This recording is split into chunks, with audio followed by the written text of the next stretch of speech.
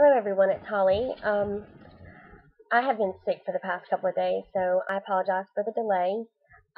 But we are back with the presentation that I came to you with the other day about 8 Metamorphosis H, and we are going to continue with the study that the Lord has me delve into. And what you see right here on this page is the lens. A lot of times life is about how we look at things and the patterns that we see within our world. What makes our world, or our universe. This has to be one of my favorite pictures of all time that I've ever found. And if you see right here, you're going to see the brain cell, which is compared to the universe.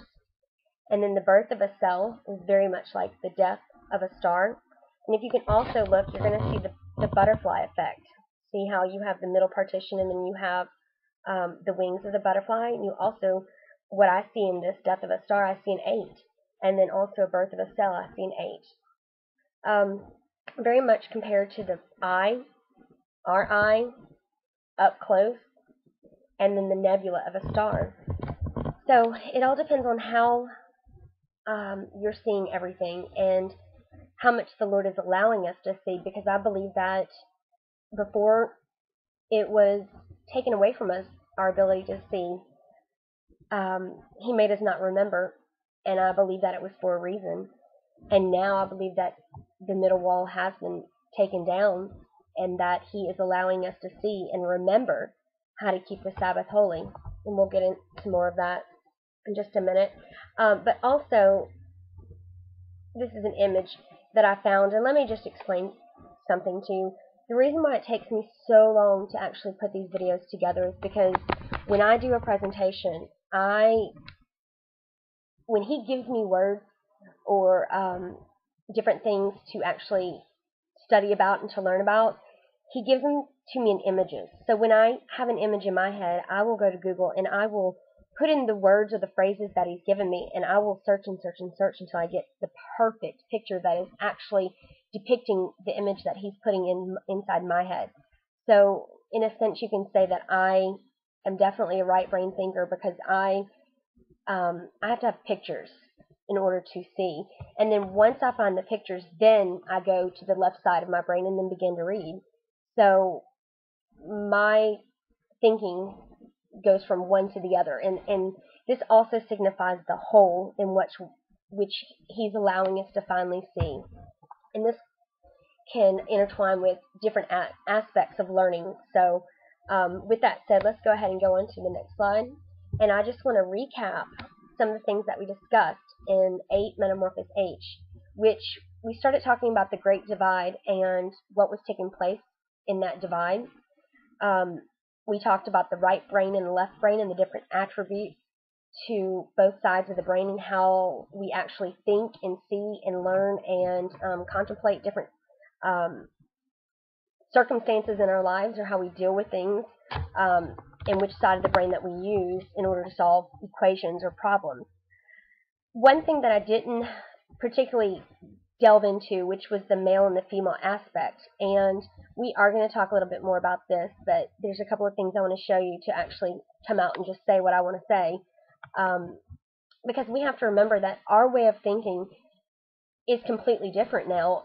The Spirit is filling us with new revelation, and the one thing that, in order for us to see this revelation, is that what we've been taught all of our years of living has to be thrown out. It has to completely be emptied of us, because He's not going to fill us with new wine or new wisdom and knowledge and understanding if we don't empty out what we've been taught by man to begin with. So when we start coming into this Spirit, and this goes for anybody, especially those of you that are just starting to wake up and starting to see and to remember some of these things that He's allowing us to see right now, is that we have to have an open mind about everything, because what is being taught to us in the Spirit is nothing compared to what's being taught in the world.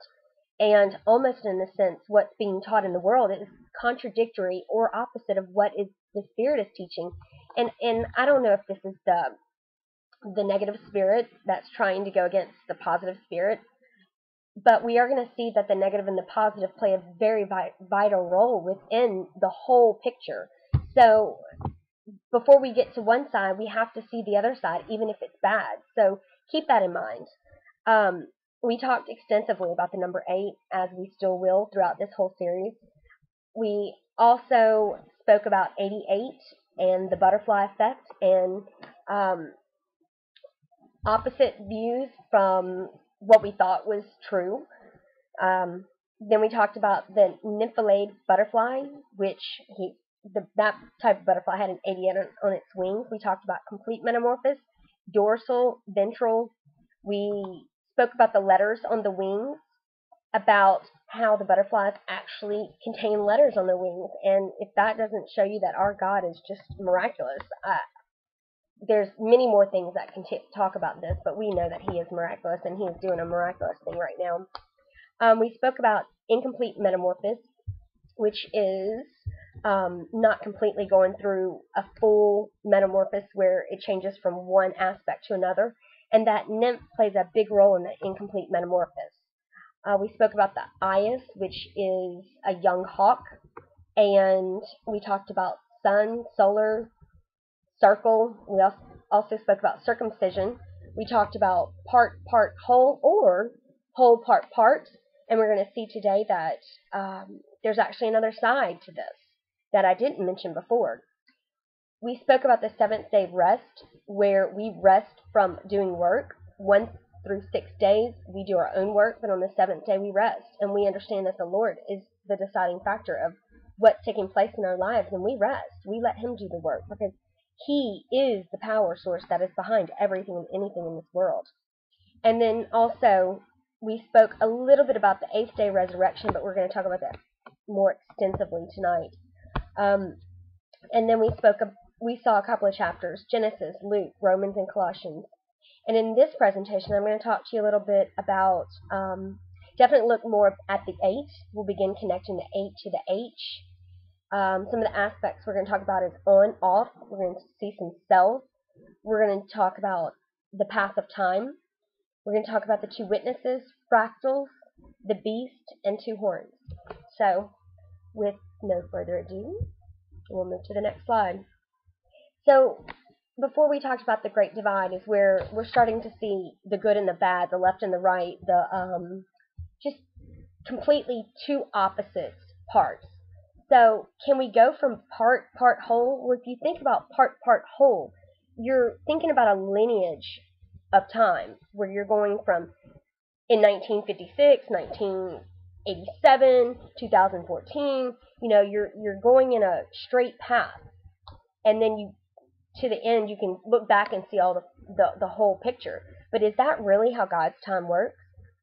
I don't believe it does. So is it go from we see the whole picture and then we go down to the parts? Very possibly, but I think more of a better aspect that we can actually say that time takes place is part, whole, and then part. And I'm going to show you exactly how I've come up with this revelation, or how he showed me to come to this revelation. So when we get the part, and the whole, or the whole, part, whole, or part, whole, parts, we get the 2 becomes 1. And that 1 is very important in how the whole picture comes together. In Revelation, it talks about 3.5 days, and in Daniel, it talks about 3.5 days and 3.5 days, which gives you your 7th day rest.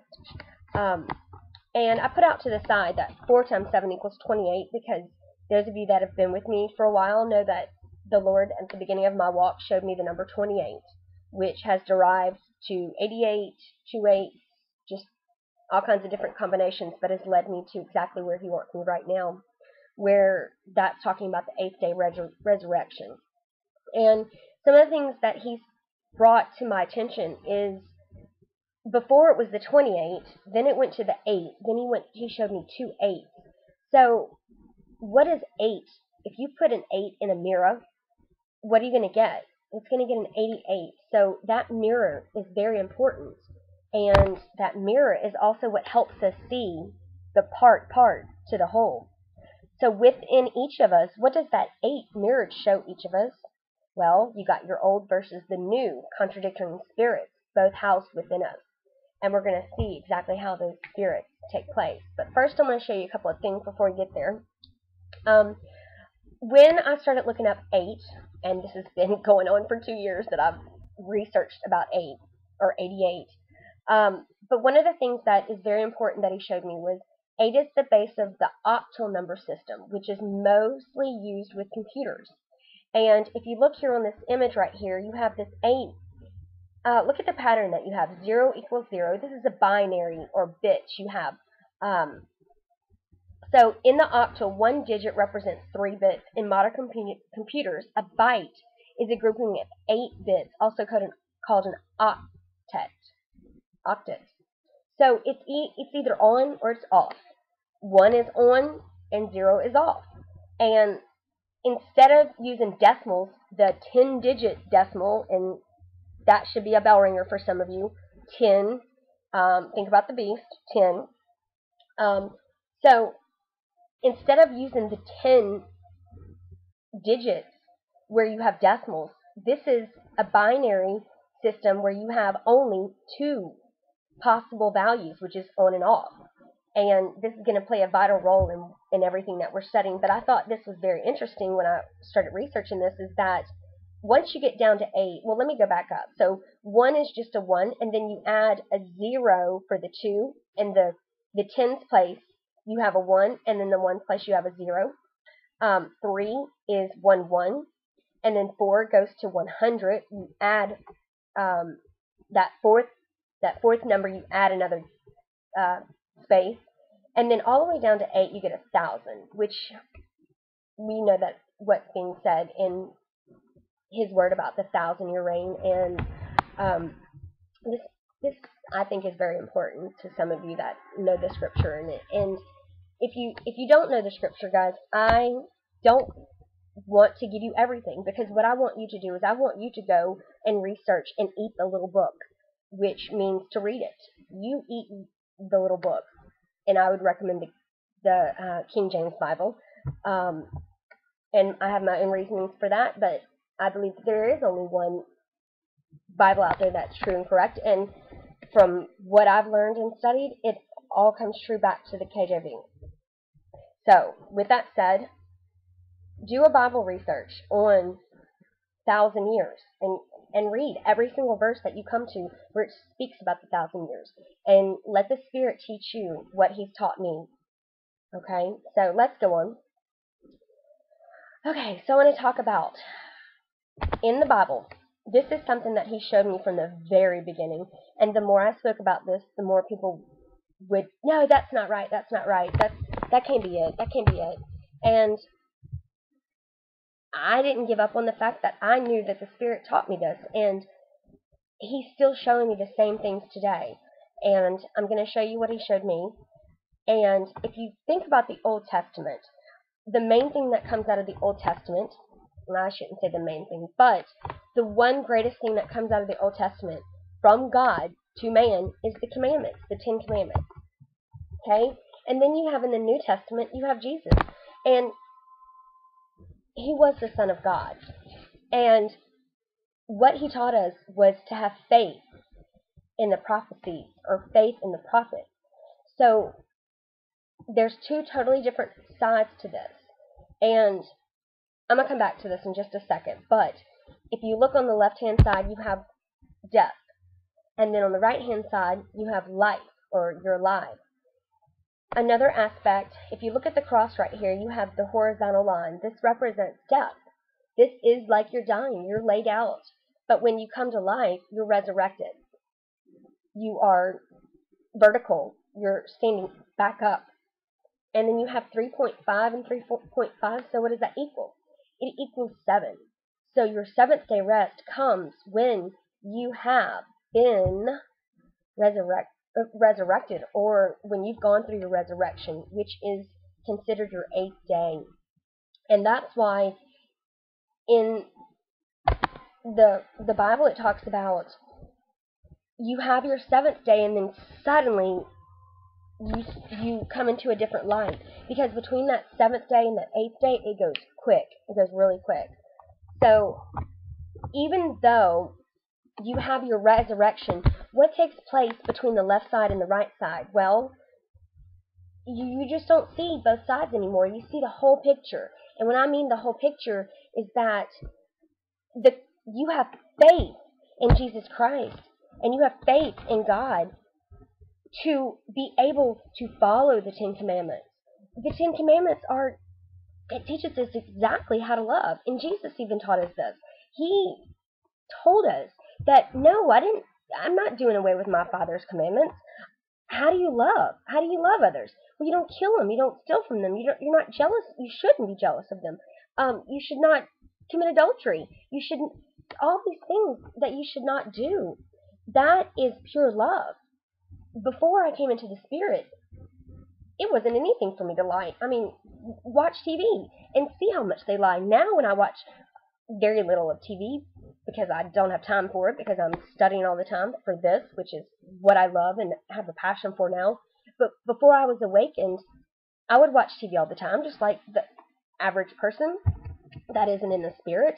And, somebody would lie, and it was just like nothing. And that's how people go about every day. They think that lying is just, oh, that's just what we do. No, it's not. It shouldn't be. When you come into the Spirit, you know automatically that you cannot do that. It should cringe your spirit even when you hear somebody lie, and it does, and it should. And that's where you get the new person in who we are. So that resurrection, that 8th day, is very powerful. Now, when all this began with me, I was shown 28, but there was something else that I was shown. It was the Spirit, and I was way back away from the world, and he was standing over the world. I mean, he was huge compared to the world. And he took his foot, before he took his foot, he took his hands, and he cupped around his mouth, and he screamed into the earth, and it scared me. I don't want to really get into this, because you can actually go back to one of my videos where I talk about this. But one of the things that he did was he took his foot and he slammed it down on earth. And this has been evolved, or everything that I've been studying has revolved around Revelations 10. And I just want to go over a couple of verses, because I'm going to tie everything, how he's been tying everything, even just recently, to show me these things.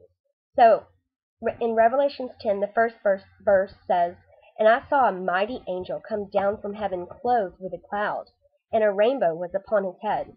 So, the cloud and the head is synonymous, and it's within the same sentence. So I want you to think of your brain and the clouds in the sky like the fragments of your brain. Okay? And his face was as it were the sun, and his feet as pillars of fire.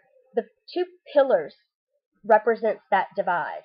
So when that fire of the Holy Spirit comes down upon you, immediately your eyes are opened up, and you know that what you were in the past cannot happen or take place anymore. I mean, that's what he instantly does for you.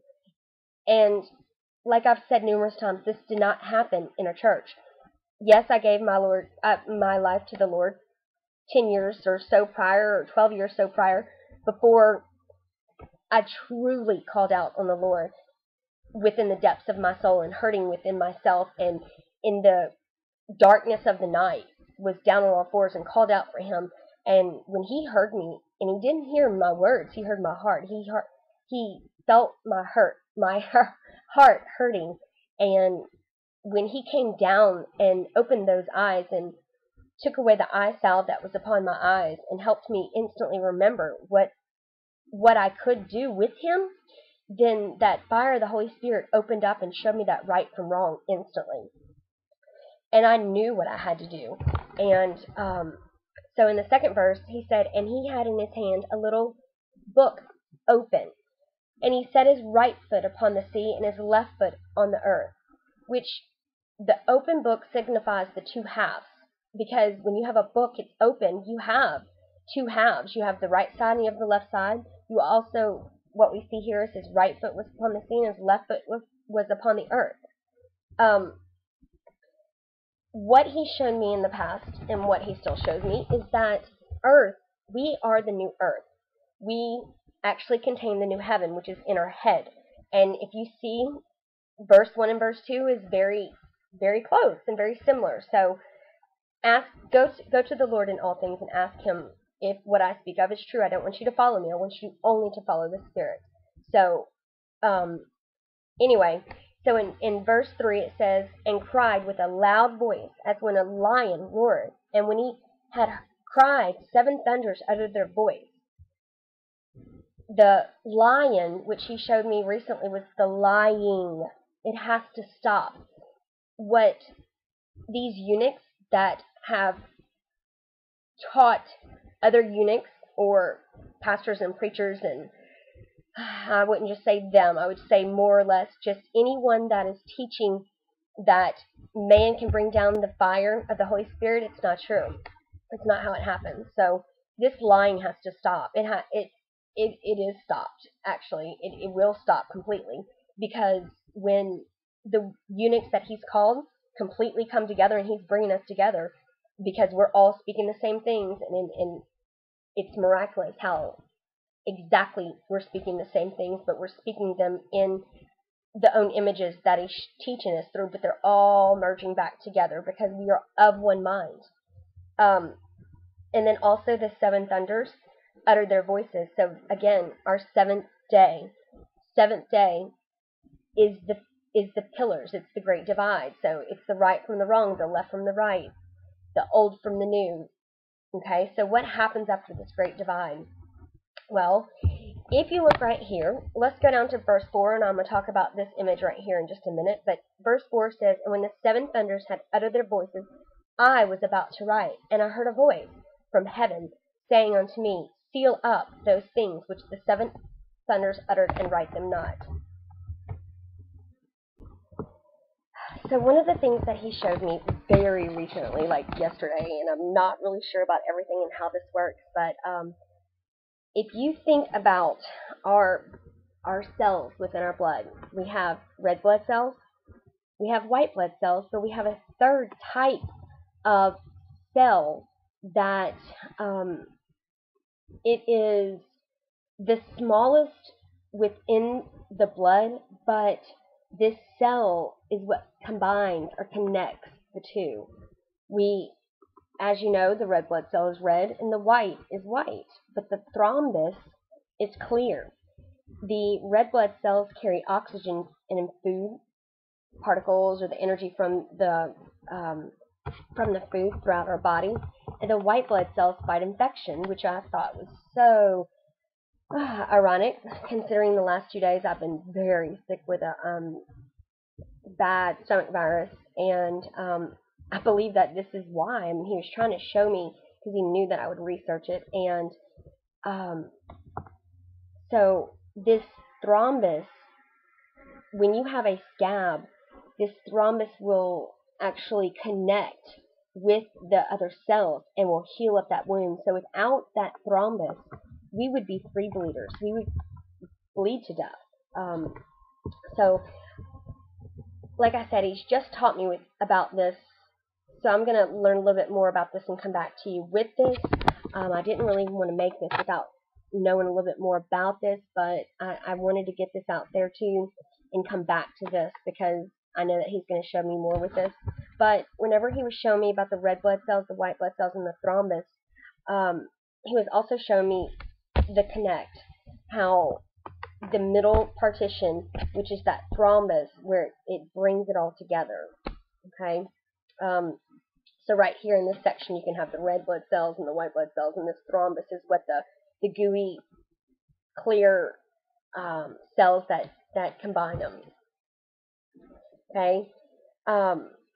So here's an image of the actual white blood cells and the red blood cells, and in the thrombus, or the platelets, is barely talked about as being a part of the blood cells.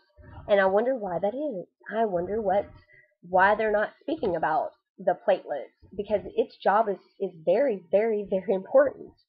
And I'd like to go on with verse 5 of Revelation chapter 10. And the angel which I saw stand upon the sea and upon the earth lifted up his hand to heaven.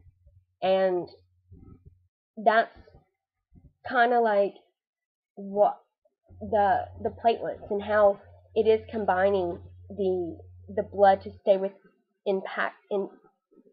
within us. Um, and then also I thought was very, very ironic is the leukocyte, or lukewarm is what he was showing me. Even though the white blood cells do fight the infections, um, it's kind of, I want to say, being lukewarm is just having a band-aid but not fixing the wound. What's going to fix the wound is the platelets, and the platelets is what's going to stop that bleeding. Okay, we can kind of compare this. We could say the leukocytes is like the New Testament. People say that they have Jesus, but do they really? Are they really changed? Are they really converted to the spirits where they have complete faith in Christ, in that they can abide and follow the Ten Commandments? Okay. So we have time no longer. How do you, and this was not supposed to happen like this because I was going to show you, this was going to fly in this. Let me just say that this right here represents, I was going to ask you how this picture represents time. Well, again, we see lineage time where you have a starting point right here and then it goes on straight. And then you have another time that goes, say, up and down. But the one thing that we should be seeing is the whole picture. We shouldn't just be seeing the horizon right here, or the line that's separating the water from the sky. We shouldn't just be seeing the sky, and we just shouldn't be just seeing the water. We need to see the whole picture. So with that said, the wholeness of the whole picture is what brings it all together. So there's no more time to see forwards and backwards and up and down. We need to start seeing all of it, everything. Bring the two halves together. Let them mirror each other and understand how that mirror is so important for us to see the whole picture.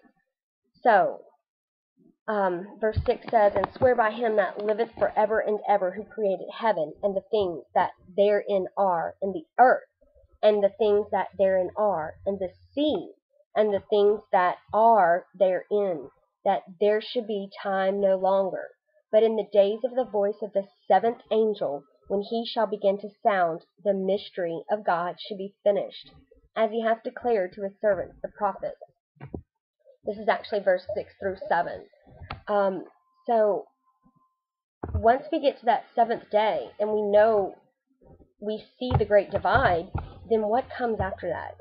Because he's telling us that he's going to finish this out with his prophets. And how do people become his prophets? Well, they hear the Spirit and they teach from what the Spirit's teaching them. Okay? So symmetry. Let's look at symmetry for a second. If you take your hands and you look at one hand, your phalanges, which are the sections of your fingers, the phalanges, you have 14 on each hand. When they come together, put one hand up to the other hand, like you're praying, then you're going to have 28 phalanges. And the same goes with your feet, which is 28. And I want to look at a verse right here. This is something that 2 years ago, which I researched 28 in the Bible, and this is something that he showed me about the length of the curtain. So one curtain shall be 8 and 28 cubits, and the breadth of one curtain 4 cubits. And every one of the curtains shall have one measure. So if we look at the body, it's complete symmetry. Our legs are symmetrical to the other leg, our arm is symmetrical to the other leg. Our eye, we have a right ear and a left ear, our brain, everything is symmetrical. So let's look at Ezekiel. It says, "The appearance of the wheels and their work was like unto the color of beryl, and they 4 had one likeness, and their appearance and their work was as it were a wheel in the middle of a wheel." So why is he teaching us about this symmetry? Why? Well, because it plays a big important role, because what's within us is what's outside of us. It's on the outside of us also. And they're all equal. And what is he trying to show us? Let's see. So if we take a look at our bodies and we cut we have a middle section, and we cut one half of our body one way and one half of our body the other way. We have a dorsal and a ventral, just like we saw in the butterfly. We have 4 different quadrants or different sections of that body. And think about the length and the breadth and everything that the Word talks about. And you're going to start seeing this picture come together. I do not study the chakras that much, but I do know that the chakras do play an important role. This shape right here, he's shown me, I've drawn it before. He showed me how the beginning of time, how his time and his word came about with this shape and this image. And it plays a very important role. And he's also shown us right here, Earth, we have an Earth star, we have body of light, holographic octahedron, which is the diamond. The diamond, guess what? The diamond has 8 faces. 8 faces. The cube has 8 vertices, which is 8 endpoints. And I'm gonna show you that in just a second too. So this is talking about the actual dimensions, your soul star, your galactic center, your universal gateway, and the galactic center, which I'm gonna actually try in the attempt to connect all this together the way he's connected it for me. So let's look at this. This is a lineage. This is time moving from part to whole. So if we go from part to whole, then you're going to see that we have 3.5, 3.5, and we have the 7th-day rest. Mind, body becomes the soul. Father, Son, Spirit. Father, Mother, you get Son. Commandments, which is in the Old Testament, the prophets in the New Testament. You have your everlasting God, or the Holy Spirit. You have male, female, one body. I said that we were going to speak about those.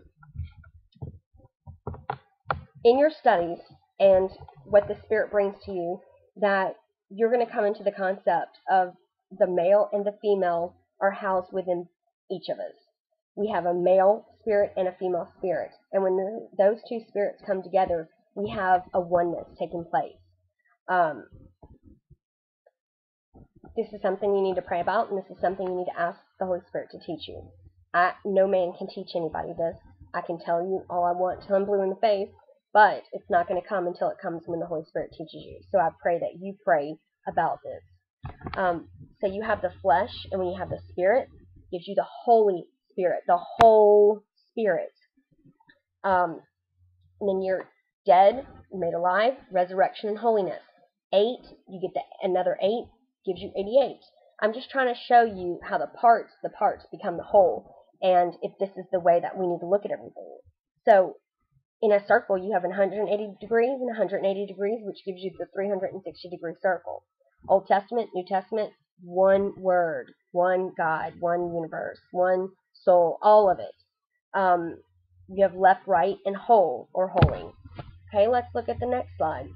This is what I was seeing, how it all came together for me. Because when I got the parts, some of the parts, then I got another part, but it wasn't in a lineage fashion. It was more of a part. I started seeing the whole picture, but then I had to connect that other part together. So it's kind of like more of a pyramid effect. You start out at the basis, and then you go up.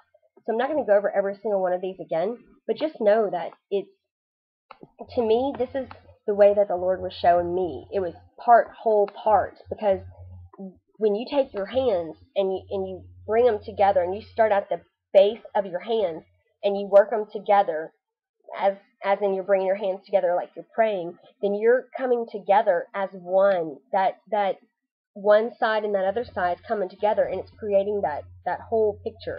So that's the way that we need to look at this. We need to look at it as those 2 parts coming together, and that Old Testament and that New Testament is the key, bringing them together, because it's all His Word. All of it is important. Everything is important to make that wholeness, or that one spirit.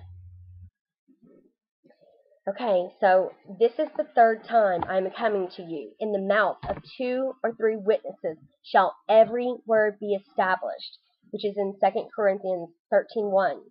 Look at this. This is a magnification. In 3 days, This is what takes place within a human body when you have a male and a female sex cell come together. What do you get? You get the egg of life. It's the, there's 8 cells. It divides. 3-day-old human embryo. So that 3rd day, we get 8 cells. This is what I would even say when you first start out with that male and that female sex cell. What do you get? You get the Big Bang, per se, should I say? Once that male and that female sex cell comes together, then its explosion happens. It's the universe created. It's life, and that life takes place within each of us. We're made from that explosion. So let's start seeing this as the bigger picture. What happens when this all comes together? You're going to get the whole creation. You're going to get the whole picture. And that's what I plan to do, and plan to hopefully show each and every one of you that this is bigger than us. This is much bigger than us, but it's connecting all of it back together to us. So the whole becomes parts, and the parts become whole, until you get the whole absolute picture of it all.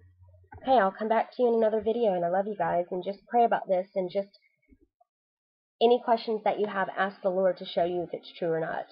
And thank you guys for just witnessing together and being His mouthpieces and His trumpets for these last days. Peace and love.